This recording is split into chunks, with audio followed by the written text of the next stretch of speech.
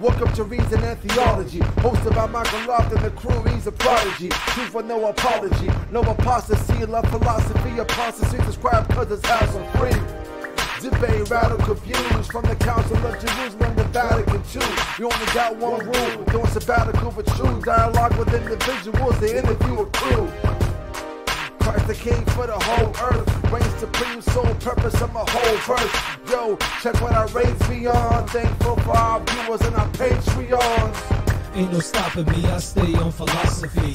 I gotta be a real life prodigy.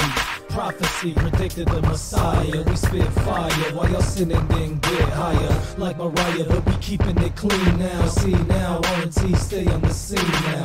We vow our whole life to Christ. We infuse with grace and insight on life. But let's stop it there. R&T live. Here we go! You're watching Reason and Theology Live, a show dedicated to charitable discussion, debates, interviews, commentary, and analysis. The show concentrates on theological topics, historical matters, and philosophical problems with content ranging from introductory material to in-depth examinations. And now, your host, Michael Laughlin. Welcome back, everybody. Second stream for the day, Tuesday evening. Doing a show here with Riverrun. Gonna bring him on in just a moment, but y'all familiar with him. He is a reader from some of the audiobooks, and he's been on previously. We're discussing modernism and what it is and how to properly define it and how to recognize it, things like that. Today we're going to be doing Schillebeeckx and Accusations of Weaponized Ambiguity at Vatican II, because this is something that comes up all the time. And so I definitely look forward to this. We constantly hear that a lot of the paridi were deliberately inserting ambiguity into the text. Some tend to think that bishops were doing the same. So we are bringing Riverrun on, who has done some studying here and will talk to us about it. So yeah, that's what's coming up next.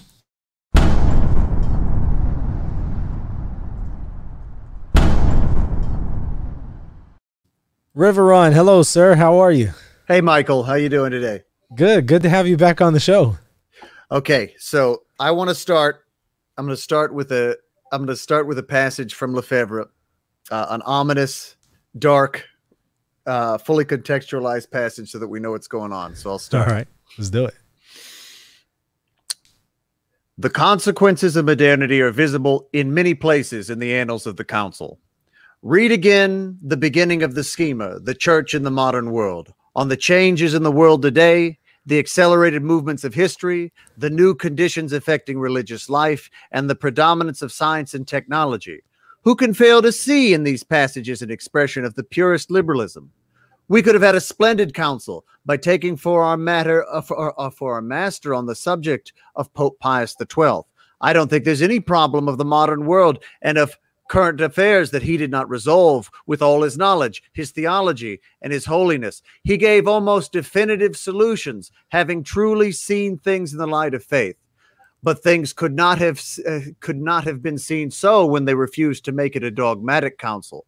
Vatican II was a pastoral council. John the 23rd said so.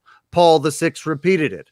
During the course of the sittings, we several times wanted to define a concept, but we were told, we're not here to define dogma and philosophy. We're here for pastoral purposes. What is liberty? What is human dignity? What is collegiality? We are reduced to analyzing the statements indefinitely in order to know what they mean, and we only come up with approximations because the terms are ambiguous. And this was not through negligence or by chance. Father Schillebeeckx admitted it. He says, we have used ambiguous terms during the council, and we know how we shall interpret them afterwards. Those people knew what they were doing. Okay, that's the quote. Did I lose you? No, sorry about that. I was on mute and I was writing some notes because there were some things that I wanted to comment on that, but I don't want to derail us too much. So if you had some immediate comments on it, go ahead and do those, and then I'll bring them up. So here, okay. So obviously, Lefebvre says that on purpose, there were introduced into the council ambiguities, which maybe not. And what? For the purpose of what? He says, and he'll say over and over again, in order to confuse the faithful, and in order to, I mean, this is, by the way, this is from an open letter to confused Catholics, in order to muddy matters, so that on purpose, liberal fathers could get their way. Okay. And his evidence is a quote from Schillebeeckx. Now, this quote came up. It came up, I think it was a dispute between Tim Gordon and Bishop Barron, but it came up a number of months ago. And it was alleged that Schillebeeckx said this thing, and this was decisive proof that the council was made ambiguous on purpose to get basically heretical things done. And Bishop Barron responded, well, Schillebeeckx never said that. And then this quotation was produced. And I looked at all of Schillebeeckx's published works, and I said, I can't find it. And then so I went to Lefebvre, because I knew it was from Lefebvre. And I went to Iota Unum, who I think have more fault than Lefebvre.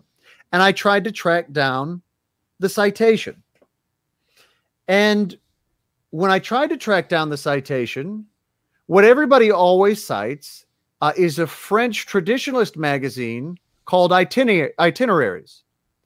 And we tracked that down, me and my friends. And the French translation is in chunks, and it just exerts this and a couple of other things. And then it refers back to a Dutch translation, a Dutch publication called De Bijzoen, which was a Dominican a weekly or bi-weekly magazine, and nobody had that. And we looked all over the internet, and nobody had read the original at all. And it seemed really odd, because I've read some Schillebeeckx. I don't like Schillebeeckx. I think he's in error in a lot of things. But I'd read Schillebeeckx, and I'd read people from the council, Bishop Sheen, lots of people who knew directly about the council. And what he's saying doesn't make any sense, even if you have the so-called liberal view. And so I wanted to see, well, what was Schillebeeckx talking about? And so we looked it up. And we found it. We contacted the Schillebeeckx archives. We had them send the article over. And guess what?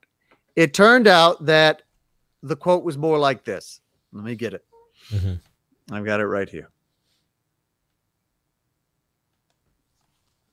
Okay. Now he's talking about, now let's be clear. What's going on? What's the context? So the context is the so-called Black Week. The Black Week was a period during the third session of the Second Vatican Council where a number of things that were important for the traditionalist movement later were formulated. The big one that Lefebvre talks about a lot, and this obviously was a scarring week for him, is religious liberty. It was formulated this week. But that's not what we're talking about. Right now, we're talking about Lumen Gentium and the Nota Previa Explicativa that was added to the end of Lumen Gentium by the Pope. What's the Nota? So what happened was they did all of Lumen Gentium more or less as you have it. They'd gotten it down to the end. And there was a question over what collegiality amounts to.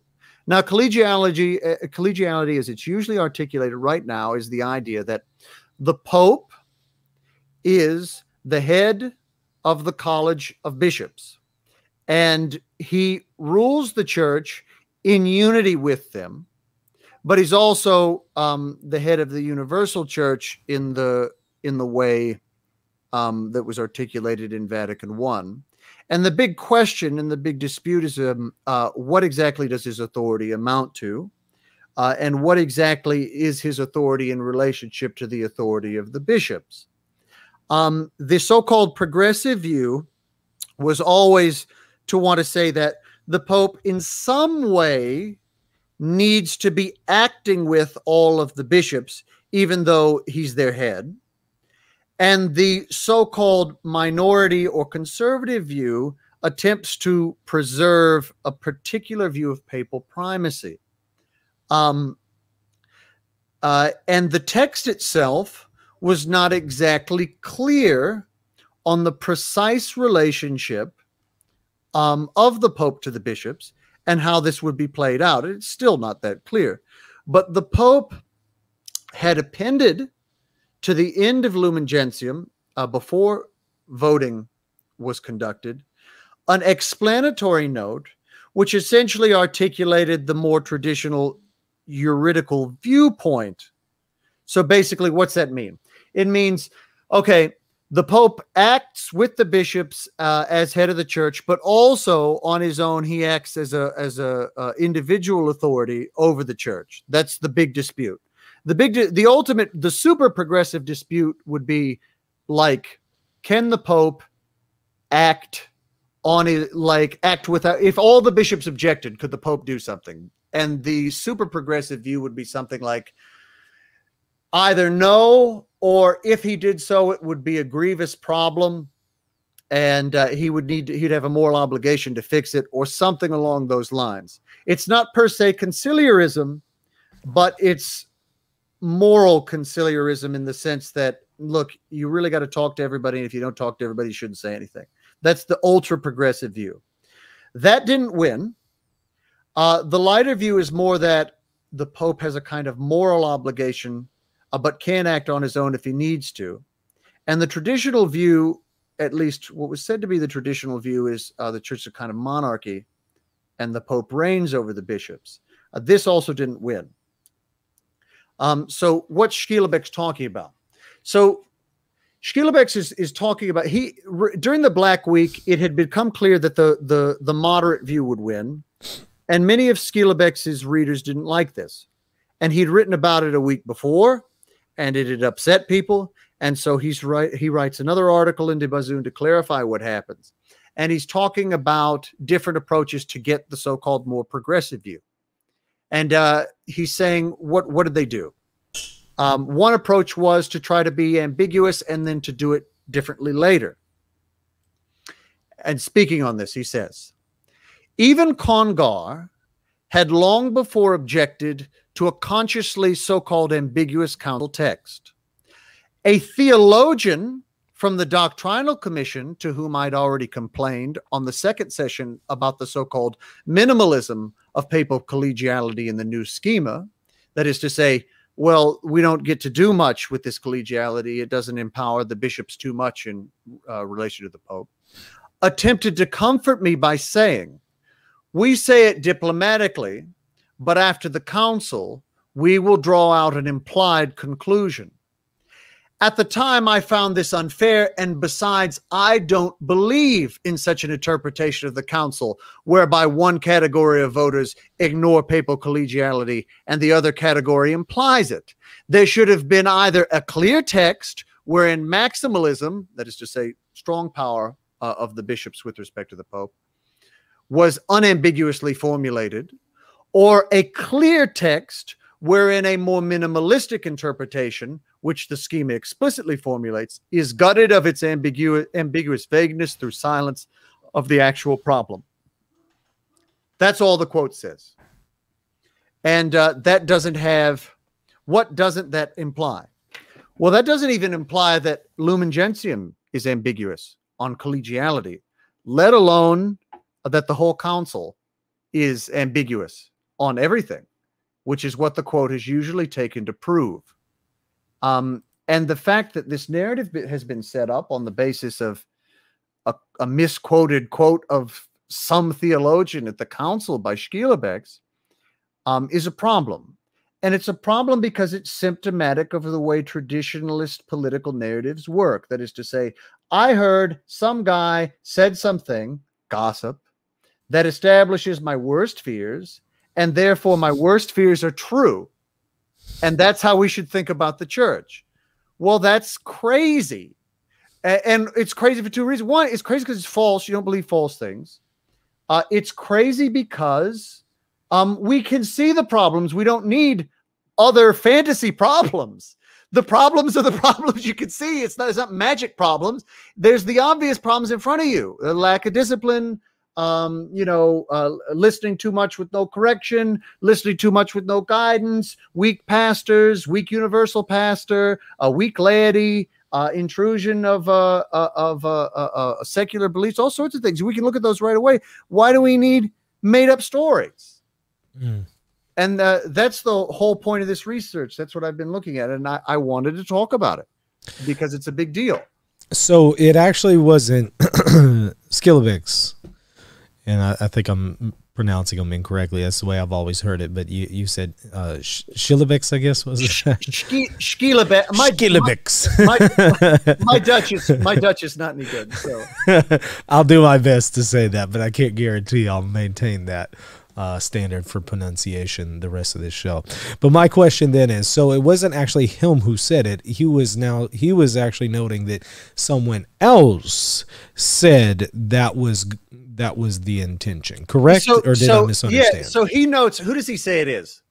So not even a bishop, a theologian from the Doctrinal Commission who was trying to comfort him about being downtrodden. Some guy hanging out who had some part to play, who wasn't even a voting member, basically. Okay. And this is one example. Yeah. All right. But we often hear it presented as if all of the paridi are just, intentionally putting ambiguity into the text, or even worse, that many of the bishops, that was their intention. Is there any evidence for that from what you've seen in your studies of the Second Vatican Council so far? So again, I'm not an expert on the Second Vatican Council. I picked up all the books around this issue that I could pick up. I picked up the big what's the school we're not supposed to like? The oh yeah, I mean the Rhine flows into the Tiber. Is that the Wiltgens book? Is that what you're referring to? No, I picked up Wiltgens' book, but I mean the liberal one, the mainstream one, the big 5-volume collection. Vormgrimler's commentary, right? No, the history. The history. Oh, okay. What's the school? Yeah, I think I might know what you're talking about, but I was thinking of Vormgrimler's commentary. I could pull it up later, but I know what I'm vaguely recalling it because I was Tegel wrote the chapter on the Black Week. Cardinal now, bishop then. Yeah, drawing a blank on it too. But did you read Davies, for example, liturgical time bombs in Vatican II? No, not for this. But but it's the same narrative. Exactly. That's exactly the point. You'll see it there in figures like Michael Davies. So from what you're saying, however, explicit, attestation to actual intentions for ambiguity. To your knowledge, you've only seen one, correct? So, okay, let's be clear. There was ambiguity in the text, in the same way that there's ambiguity in Trent, in the same way that there's ambiguity in Vatican I. What does that say? There's a minority party, and there's a majority party, and they want to come to consensus. And how do you do that? Well, you write it in such a way that you preserve what you can preserve. Yeah, that's every council, right? And that everybody explicitly says was there was Paul VI and John the 23rd wanted to have the minority integrated. And by the way, the minority is the heavy conservative traditionalist faction. That is to say, the faction that lost. But there was the idea of weaponized ambiguity. That is to say, first of all, the paridi don't even have control over this, okay? The paridi are advisors. Schillebeeckx is not even a paridi. He's like an auditor who's renting an apartment in Rome at the time, giving talks that people would come to of their own free will. I thought he was a paridi. Maybe I'm wrong. No, I read, and Grant, if I'm wrong, I'm wrong. I read that he wasn't even allowed to be an official peritus, but he's still giving talks, so he's functionally a peritus. But he's not. Ratzinger's an actual official peritus. Schillebeeckx isn't. Right. And he's hanging out, and he's giving advice, and people are listening. So he might as well be. What difference does it make? But he doesn't have an official drafting position. And is like, first of all, it's just not, it would not have been allowed for one guy to come in and say, hey, everybody, we're going to trick, these are huge meetings, okay, with big draft boards. Hey, we're going to trick everybody into voting for something so that later we can have a bunch of heresy. The Pope wouldn't have allowed that. The thousands of bishops there would not have allowed that. And most of the Paridi wouldn't have allowed it like that. What you have is something like what you literally have on conciliarism, which is, look, we would like to explore different ways to relate bishops and the Pope that aren't clear from what we dogmatized in the First Vatican Council.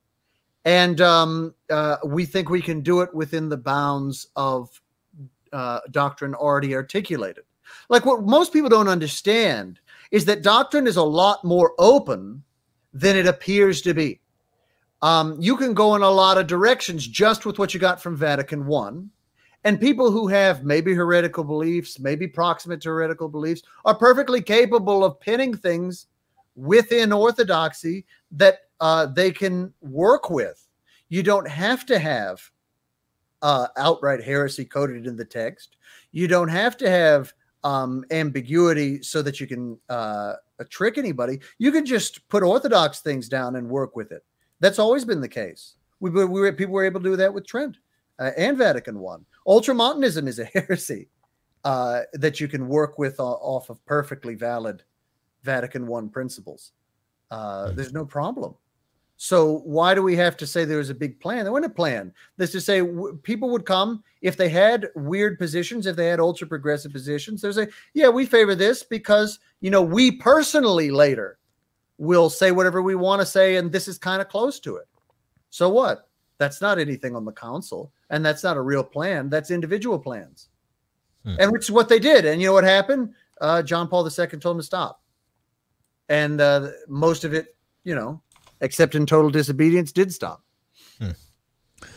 You you mentioned Lefebvre there earlier, not to, you know, go down a rabbit trail too far, but I do think it was worth noting. He mentioned it was pastoral only. We hear that thrown around a lot. I want to make some comments on that, but first I'll give you a chance to maybe comment on it. Do you think that Vatican II was just trying to be pastoral only, or is there maybe doctrine here as well? I don't understand how pastoral and doctrinal is to be exclusive in any case. I mean, what does it? If the pastor comes and tells me doctrine, is it he being pastoral? Right. Pastoral, from everything I understand, appears to be a mode of presentation. Right. A doctrinal council is a council that goes out and says, we're working on doctrine. Here they are, 10, 20 of them, whatever. A pastoral council is like, look, we're working on your life and how things operate and the life of the church as a whole. But there's no reason that in the middle of that, they couldn't go, oh, guess what? The episcopacy is the fullness of holy orders, which they did. So that's a doctrine. I don't care. I don't care what you want. It's a doctrine. Right. But does that, but it's presented in hundreds of pages of text that are concerned with other things. Yeah. So you would say that the text is pastoral, and as far as it's primarily concerned with the life of the church in the modern world, but that doesn't mean it has heavy doctrines in it. Right. And you don't have to have a council that has mostly doctrines in it. So what? It's presenting doctrine in a pastoral way, which, you know, there's some room for criticism the way it was done. But yeah, you're right. I mean, you can't separate the two, right? They do go hand in hand. And you brought up the issue there of the sacramentality of the episcopate, which is of great interest to me, since that's part of what I'm dealing with in the dissertation, is whether or not that was definitively taught. So it catches my ear when I hear people like Lefebvre saying pastoral only, and yet Lumen Gentium is full of doctrine. You mentioned right there a doctrinal dispute that was settled. He also noted that it did not define anything, and yet maybe it did in the case you just meant. That could be argued. What's interesting, though, is the opening speech of the third session. Paul VI says that matter that you just addressed, the sacramentality of the episcopate, is going to be addressed in a way that can't be questioned any longer. Does that mean definitive? Maybe. Maybe. Does that mean just authoritative, non-definitively taught, but it can't be questioned by the average person, but maybe the magisterium could come and reform it? I could see that. I could see that as well. So we could have that debate on whether or not it was definitively taught, but that it was taught is well established. It was doctrine. It was a teaching. And that's something that I think a lot of people who really just kind of buy this stuff hook, line, and sinker don't really notice. I had somebody yesterday, very well-known professor, although theology is not his area, he's a philosophy professor, posted in response to my post on Twitter saying Vatican II didn't teach heresy. He asked the question, did Vatican II teach anything? Yeah. Now, I don't know if that was tongue-in-cheek, right? That maybe it was. But at the very least, that does represent a lot of people's perspective, that Vatican II taught nothing. It was just entirely pastoral, as if the two could be exclusive to one another. And then it's just factually not true. Vatican II taught quite a few things. So, I mean, it's got to be, and I came into the church through a traditionalist line. When I converted, I mean, I read Thomas. I read guys like Lefebvre. I read all, I didn't have a big view. Yeah. I didn't have a great view of Vatican II. I came in under pre-55 liturgy. My baptism took 8 hours. Okay. Yeah. I don't have a problem with any of the things that trads like. Mm-hmm. But what I do have a problem with is I have a problem with gossip. I got a problem with lies, and I have a problem as a thinker and as a person who's spent a lot of time on academic work. I have a big problem with I mean, I don't know, I don't want to call it lies, but just unclarity and teaching people things badly, even if it's for a good purpose. Like iota unum, I actually hold to a higher level of responsibility than Lefebvre. Mm-hmm.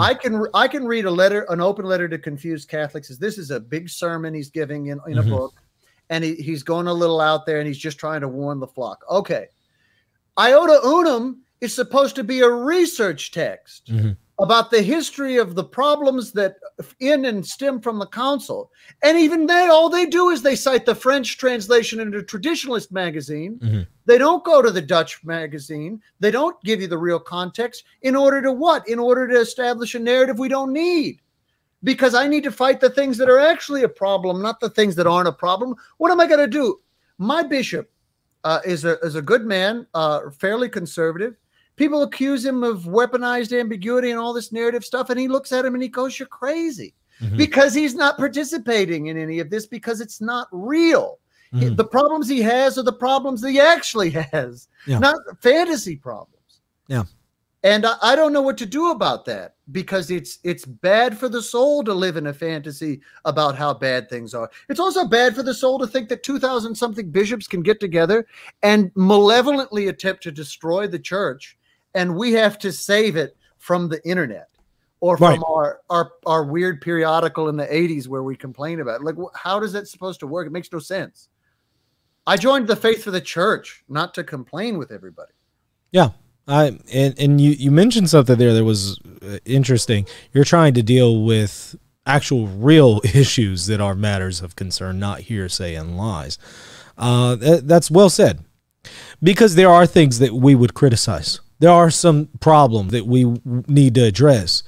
We don't need to add confusion to the matter in things that aren't issues. We have enough real issues to deal with. There is enough criticism that could be leveled against the Second Vatican Council that does need to be addressed without having to bring in this other stuff.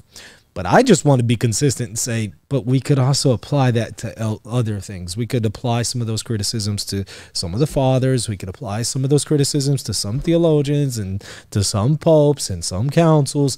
Let's just keep things in perspective and not think that this is unique to the conciliar and post-conciliar era. That's one of my concerns, is people think that prior to the Second Vatican Council, these things just didn't happen. Then from the Second Vatican Council on, everything is just, oh, chaos. Lord. No, I listened to scholars to prep for this.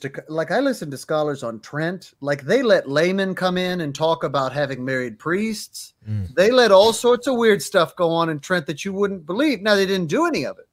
But they had, if you're like, oh, Protestant observers, they invited Protestants to Trent. They wanted Protestant observers at Trent. Like, I mean, so what?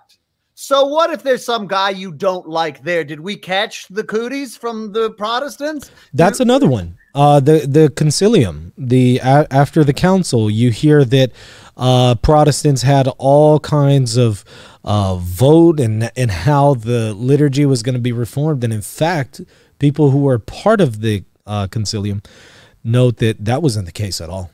They actually had no authority and very, very little input when it comes to the reform of the liturgy. Not that the reform of the liturgy has been done very well, but just get the facts straight, And so that's another one that we hear a lot, and I wish was corrected a little bit more. I don't know if you've looked into that before. I mean, no, yeah, I've looked into it, and it doesn't look that. It looks like everybody wanted to have dinner with these guys, and then what? Nothing. Yeah. I've got a conservative Anglican friend, a traditionalist, so-called Anglican friend, who looks at all this stuff and he goes, "What is this talking about? The liturgy you have doesn't resemble anything that we would want, and it's not. And if you're a Reformed Protestant, it's not admissible." And you know that because James White doesn't like the liturgy. Protestants don't like the liturgy. So how did we make a Protestant liturgy? That doesn't make sense. You mean we simplified it? My conservative Anglican friend says, yeah, those are obvious simplifications you would have made to the Roman Rite if you wanted to make it simplified. We've had the problem with simplifying the liturgy going back to the early part of the first millennium. That's been one of the criticisms of the Roman Rite, is that it was always the more simplified version. Compare it to Chrysostom's liturgy, which itself was also simplified compared to a much more elaborate and longer liturgy. So, I mean, that criticism kind of goes both ways, but it's especially true of the Roman Rite. You could even see Adrian Fortescue in his work on the Mass talking about this is one of the features of the Roman Rite. And he's talking about before the Second Vatican Council, that it was always known for simplifying things and being brief. Now, we could have criticisms here and say, okay, it went too far, made it too simple, and maybe took out some things that it shouldn't have, that it labeled as redundant. We can have that discussion, but this discussion still needs to be had in a greater context going back in the pre-conciliar era. We need to recognize that this criticism applies even to some things in that time as well. That's my thing, just being consistent and realizing things, some of this is applicable even prior to the Second Vatican Council. But, I don't know. It's like what I would really like is I would really like I don't care, a traditionalist, super conservative, post-traditional, I don't care what it is.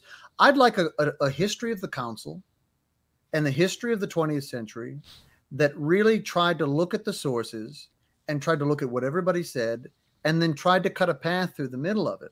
Because our narrative about how confusing everything is confusing, and confuses traditionalist faithful who, as you know, sometimes leave for orthodoxy, who leave for sedevacantism. And I've seen it in my parish, in my own life. And that's not going to work. The Christ is supposed to empower my life through his grace in the church. And if we tell a story that ruins that and sends everybody into schism and heresy, something's wrong. And we need a new voice. And I don't mean a progressive voice for the modern world and all that crap. I mean, we need a new voice that really looks at things in the face and collects them together and says, well, this is where we're going to go now. Yeah. One other thing that I wanted to bring up there really quickly, since we were talking about Lefebvre earlier, and since you brought him up when it comes to this quote, what's interesting when it comes to ambiguity in the text, he initially signed off on these documents. It didn't It was there were only 5 dissenters on Lumen Gentium. Yeah. 5. So he didn't necessarily see the ambiguity then. It No. was only seen later. So in other words, he read it in a way that was reconcilable with tradition. Yeah, and he did continuously. If you read his letters, he says, yeah, I read it in continuity with tradition. Even the Declaration on Religious Liberty, he reads and he signed it. He was never a dissenter. And if he's ever asked to explain, no, he never explains it. If anybody's ever asked to explain why he signs off on it, they say, oh, well, he was so loyal to the papacy. Nonsense. No, he wasn't. So he fought with them later. So what's going on? What's going on is that you can read it in continuity with tradition, and you're supposed to, and you better, because it doesn't make sense otherwise. How would explain to me if Vatican II is a rupture, if the council is a new thing and we don't have to ignore how's a council make any sense? That a council has no authority if councils don't have authority. Vatican II has no authority if councils don't work, if they don't have power. So you can't appeal to Vatican II to do anything. If you believe that Vatican II has no power by virtue of, if you believe prior councils have no power by virtue of this rupture you've created, then the Vatican II itself has no power, because a council is a traditional structure. That's a big issue if you want to be some kind of radical. It doesn't work. And you have to. Contextually, you have to. This is why I think people end up going down that path, end up saying that Vatican II taught heresy or was not an ecumenical council, things like that. They have to end up kind of going that route, because this just simply can't be maintained consistently. I can generate heresy from Vatican I. Well, it looks like the Pope is king over all bishops in every respect. Yeah. And the bishops aren't real and they're his servants. No, that's a heresy. We could do that with the Council of Ephesus, right? Ephesus 1:431. We could do the same thing, which some people did. And then we had to have Chalcedon to offset that, right? Because some things, not faulting Cyril, but some things in the language that he used didn't necessarily, was a little confusing. Let's just put it that way. And so Chalcedon had to come and emphasize the other side to it, which then Chalcedon had some concerns too. So then you have, of course, the Fifth Council trying to balance some of that out, which ended up doing some more damage. And so, yeah, that's the thing. We can make these same criticisms and apply them unfairly to Ephesus and Chalcedon and things like that. And I don't think that people do that whenever they apply this to the Second Vatican Council. I don't think that they're really thinking, well, I wonder if I could apply that to Constantinople I or Ephesus or Chalcedon. They generally don't, because they generally don't even know the history. So, and one other thing I've noticed, they tend to be the very people who have never read any of the documents of the Second Vatican Council. They tend to be, I had somebody the other day who was criticizing Vatican II, talking about how it just was a disruption and how it just tore up the faith. And I asked him point blank, have you ever read the 16 documents of the Second Vatican Council? And he said, nope. Let's start there. Let's start there. Let's read the documents, and then we'll continue this discussion later. How are you supposed to be loyal to the church? You don't read what she says. Yeah, look, I get that not all of us have time to sit down and read just every. I get maybe you haven't had the chance, but then refrain from making those comments about it and those judgments about it if you haven't even read it. That's my thing. Read it first, and then let's talk.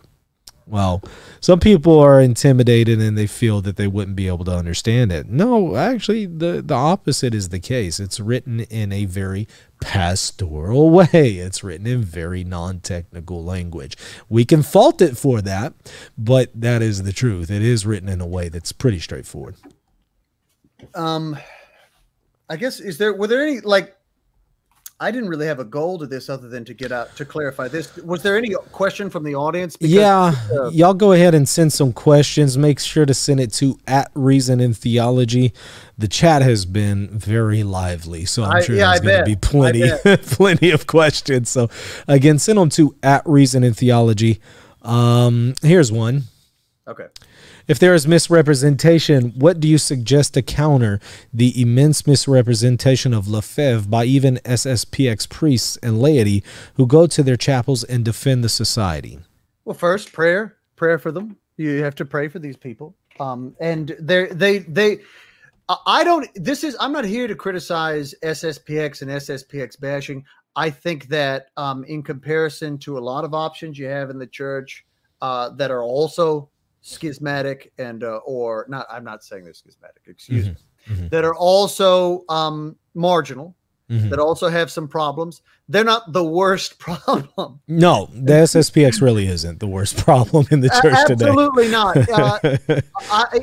In terms of actual participation in SSPX, besides a couple of weird things, but we don't need to talk about slander. I don't have a problem with the pastoral life they try to commit themselves to. Some of the things they teach, and Ripperger talks about this, especially about jurisdiction, aren't any good. And the things that they teach about the council, that's not okay. And you don't need to spread that to people. And the things that they teach about the contemporary liturgy, not its deficiencies, which are obvious, but they teach that they all but teach that it's positively sinful to the extent that they want you to confess it. And many of them do. They're teaching that it's mortally sinful, the liturgy. And that's not acceptable. That's I can't see how you can be in union with the church, which is what they say they are, and also teach that the church habitually errs on liturgy. Right. You have to say the church is apostate if you believe that. Yeah, and it's no longer holy. And that's not okay. And that's contrary to the tradition, which they're trying to preserve, which I am sympathetic. Really what I want the SSPX to do is I want the SSPX to be the champions of the traditionalist reading of the Vatican Council. Why can't you do that? Right. Not this game where, it didn't exist. It existed and you need to account for it. But what to do? What was the fullness of his questions? Because I don't want to miss it. Bring it back up here. Here we go. Yeah. So Lefebvre himself, I believe, is a good man. He didn't do everything right, but I think that the council was hard on everybody. You could see it's hard on progressives. Progressives are very sad, got very upset. They thought they're going to get democracy church. I mean, which is crazy. I read a lot of progressives, and they were, and by the way, they don't. The problem is that when the progressives don't say that they were trying to do this, you have an issue. Like when the progressives don't know what you're talking about, you have an issue. But in any case, everybody was upset. It was a stressful period. Lefebvre comes out. He feels stressed, but I think he thinks it can be recovered, especially after Humanae Vitae. It looks like the papacy is pulling things together, especially after the Credo of the People of God. It looks like the papacy is trying to rein things in. And then he's got his society. He's going to rein things in as a bishop personally with his priests. And then he has this papal, this is what they say in their biography. He has this papal visit and the papacy to the society before it was on the outs. And they send these, at least this is what they say. I don't know if it happened or not, but this is what they thought happened. They send these liberal priests who to view the society, and they don't believe in transubstantiation. They say all sorts of insulting things, and he's scandalized. And he thinks that represents the entirety of the Curia. He thinks that represents the entirety of the state of the church. And he just spirals into more and more narrative up into the 80s when he does the consecration. At which point, I don't even understand. I don't understand because the Vatican was willing to make a deal with him. The Vatican was willing to let him have 2 bishops. He wanted 4. And not only did he want 4, but he was afraid that that Ratzinger was going to wait until he died and not give the society any bishops. I don't know what happened. I don't know if he got paranoid. I don't know if he acted in bad faith by the end. I don't know, but I want to believe that he was a good man. Mm-hmm. What I don't accept is in the society left behind and in the friends to it, gossip, calumny, distortion, detraction, all the things you're not supposed to do as a traditionalist. What I would love the society to do is I'd love the society to be a stalwart of the manualist tradition. I'd love the society to be to use all of the resources they've been cultivating for 40 years to revitalize traditionalism. They could be great theological center. They could be a great they could be real ecumenism. They could be a great missionary center. But instead they want to go in a totally different direction, and they don't have to. And I wish they wouldn't. Seems from the best I've been able to verify, and you know, I've kind of seen this from SSPX and also non-SSPX sources, so it does seem to be authentic. It appears that Lefebvre actually called the real church schismatic. He says, I'm not in schism. The church, basically, the modernist church of Rome, is in schism from me. That's very troubling to me. He says everything. And if he said it towards his older age, I excuse him for his anxiety. And I don't like to talk about it. Because I really, in his heart, for what he was trying to do, I feel for him. And then whatever he said, I don't know. I mean, maybe he's a homilist, and sometimes you get, because I can see in his writing, he writes extemporaneously. He writes what's in his heart, and he's honest. And sometimes when you write that way and when you talk that way, it doesn't come out right. Right. And if you sat him down and you said, look, is that you really, are you committed to that? Like this has this entailment. Would he walk it back? I hope so. And I don't like to. What upsets me more is Michael Davies, who's presenting himself with scholarship, and it's wrong. I sat down with a lot of Anglicans about his book on his books on the liturgy and on Cranmer, and they don't know what he's talking about, and it doesn't make any sense. I myself read his work on modernism. It doesn't make any sense. Iota Unum, which is not in SSPX, but is down this line, is supposed to be a scholarly guidebook, and it contains this distortion straight from Lefebvre. It just wrote it back down. Why? Why is that necessary? Why is the schismatic church that you don't like, why are they the good scholars and we're bad scholars? Why? Why is that necessary? It isn't. Somebody's saying, how did you get the documents? They're online for free. You access those right now. Wait, does he mean the Schillebeeckx documents, or does he mean the maybe he does, because he doesn't say specifically, so maybe answer that. If he means the Schillebeeckx documents, we went to this, my Dutch friend, well, my English friend who's on the continent, went to this, called the Schillebeeckx archives up, and they sent it over. Let me get his name, because he wanted to be credited. And we have a full translation, and I'm happy to provide it. But what is it? The translation from Dutch to English was done by Gregory Alabaster, who also proofreads English texts. And I'll get a bibliography together later. I'll send it to you. You can append it to this in a couple of days. Thank you for the super chat. When trads appeal to a weaponized ambiguity, they are appealing to an unfalsifiable conspiracy theory, especially when the trads can't point out which documents have the weaponized ambiguity. Any thoughts on that one? I don't like, I didn't use the phrase conspiracy theory. Ed Fazer talks about conspiracy theory. Look, if there's a conspiracy, then, the theory is not a theory, it's a fact. So there's nothing wrong with the idea that there was a conspiracy to do something. It's more that, look, we're all supposed to be Thomists. We're all supposed to be traditionalists. We're all supposed to believe in the truth. The narrative has to point to something. If you've got a narrative and it's very compelling and it gets people in the pews and they're very upset and it gets people fired up, and then it turns out to not be true or only partially true, drop the part that's not true. That's it. There's nothing more to say about it. If the narrative doesn't work, if it's not representative, if it's distortive, you need to drop it and get a more accurate one. Or get an accurate one and then get a paraphrase that's compelling. What do you want me to do? The truth is the truth. I'm dedicated to the church and the truth, not to what gets butts in the pews at some SSPX chapel somewhere. What I care about is what happened. And I don't think the 2,000 bishops, including bishops that the SSPX loves, that traditionalists love, like that Fulton Sheen says none of this happened. Why? Because it didn't. Like what? Like are we supposed to believe that this man who everybody wants to be a saint just lies to lie?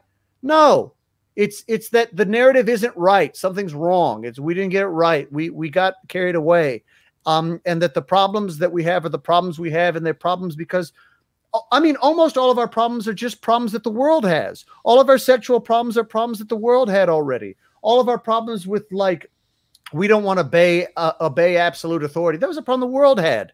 And the world had it decades before we had it. And it's not surprising that it crept into the church because those problems always creep into the church.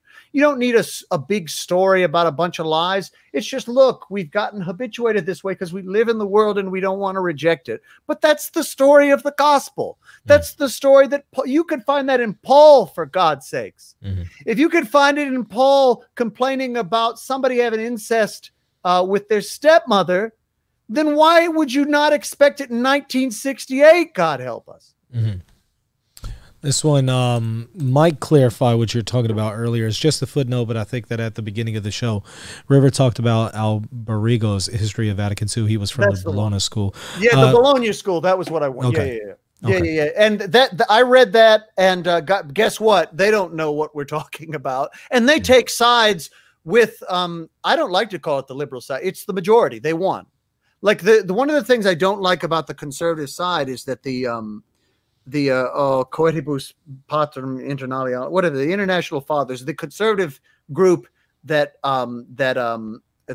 Lefebvre was with. The reason they lost is because they didn't get anybody on their side. There was like 90 of them in 2,000 bishops. You lost. The Holy Spirit wasn't with you. I don't know what to say. Like, I mean, they were useful and helpful in reigning. Like, look, what were they useful for? What was the minority useful for? They were useful in making sure that we grounded what we were saying in doctrine that was already set down, because you don't want a council that's just out there in space and we have to piece it back together. And they were helpful in grounding the council, but they lost. And all the bishops thought that we needed to ground things in the modern contemporary situation. And guess what we do? Because this situation is unprecedented. Absolutely.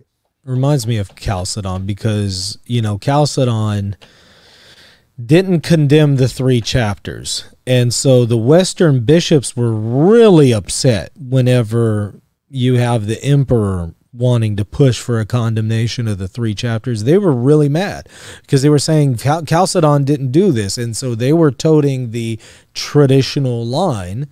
And yet, of course, they were overturned, arguably, by an ecumenical council.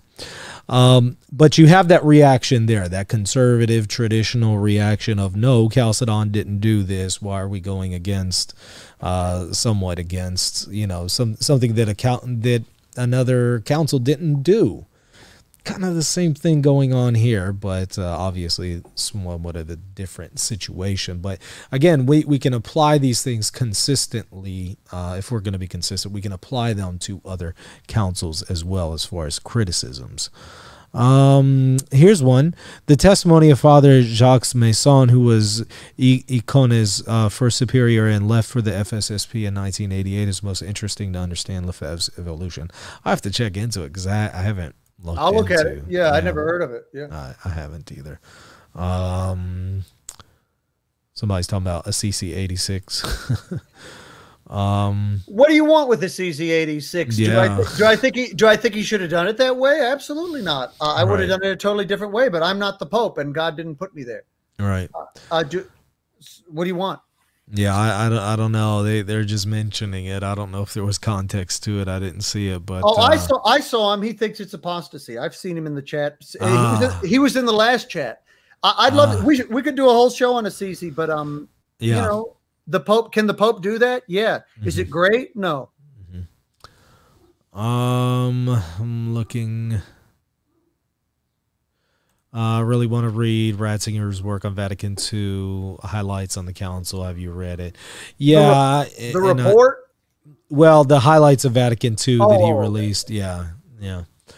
I have it. I've read through bits of it. But, of course, what's interesting is his comments there on Dignitatis Humanae, which he wrote really early on when he was young. It seems like he kind of had didn't necessarily maintain that in his later years. So Young Ratzinger was totally traumatized after Humanae Vitae. So you can see that what he thinks is what Ratzinger wants is, and this is very German. Ratzinger wants a conservative revolution, and what he gets is bishops' conferences thinking they're the Pope, and that's not right. That's not right according to the gospel. There's a collegiality is almost certainly de fide, even if it's not de fide definita. But the model is not all of the other apostles tell Peter what to do when they feel like it. And that's what came out. And he, by the 80s, he's pretty much convinced that the model needs to be revised. And that's what he did. He did in his papacy. He did it with John Paul II. And he was right to do it. The commenter mentions, no, I mentioned the CC event because of the 88 consecrations. And that was one of the justifications for Lefebvre, but the question still remains, was that the proper response that he should have taken? You could say, yeah, it was especially because of a CC. Okay, I get that. But we still have to ask the question, should this have been done? Internally, that's not what he says, and that's not what they say. Internally, they say it's because he thought that Ratzinger was going to wait him out until he died. I've heard that a lot as well. Yep. Any thoughts on Father Hardin? He helped me a ton in seeing another side to the 20th century controversies. What do you think there? I use John Hardin in catechesis. I've got a Marian catechist that works with me. Obviously, that's the whole. If you don't know about Marian catechists, it's a I don't know if you call it it's not an order, but a religious group founded by Hardin. I like Hardin a lot. Sometimes Hardin likes to read into things, but for the most part, there's nothing wrong with him. And by the way, Hardin's handling of ecumenicism, of world religions, that's the one we have to have. Study it, know what it says, be accurate about it, and then respond to it from the heart of the faith, and don't be a jackass. That's don't be a jackass, by the way, is the guide for the entire traditionalist movement. But Hardin was a master at it. And how do you do that? Dialogue, which you don't want to do. And what's dialogue? We'll see what they say and then respond to it accurately. I don't see any offhand anymore in the chat. So any concluding thoughts that you wanted to offer really quickly?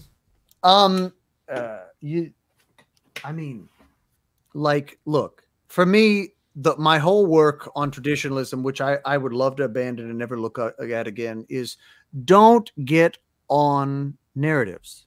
Look at what is and deal with it as it is, and pray about it and be accurate with it, and dialogue with it and correct it.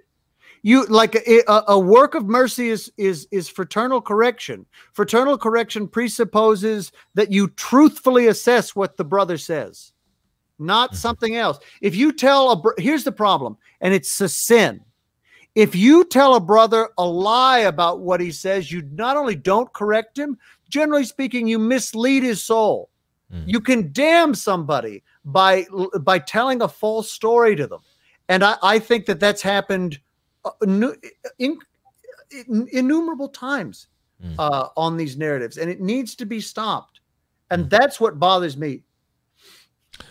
Last one. Do you or Riverrun believe that there are any errors in Vatican II documents? What kind of error do you mean? That's a good question. You mean theologically? Do you mean that would incur a theological censure? No. At least a high level one? No. I think that the Orthodox interpretation of Vatican II is safe. Would have the theological, everything at least has the theological note of safe. The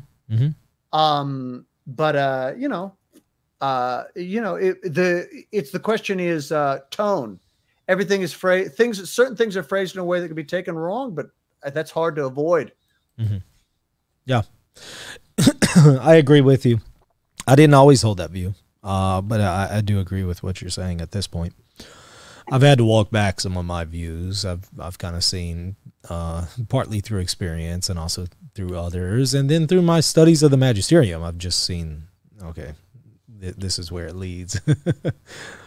Okay. Anyways, well, I think that's going to be it. I appreciate you coming on, River. You're welcome on anytime. I look forward to many more shows with you. Thanks, Michael. All right. And everybody, thank you for your time today. Of course, don't forget to comment, like, and subscribe. Hit the bell for notifications so you can be notified of future shows whenever they come up. And then, of course, check us out, patreon.com/Reason and Theology, if you want to support us and also get access to extra content and perks and all that good stuff. Till next time, y'all. God bless.